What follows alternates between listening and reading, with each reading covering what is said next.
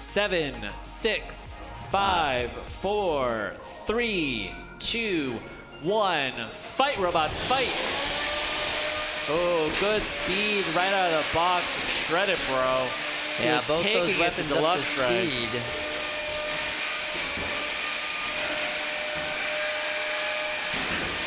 And now, 15 seconds into the match, DeLuxray spent more time on its head than on the ground.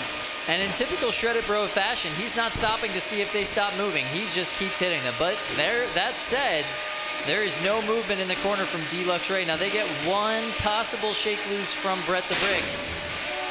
Whoa. Oh, never mind. Shreddit Bro took care of it. Wow.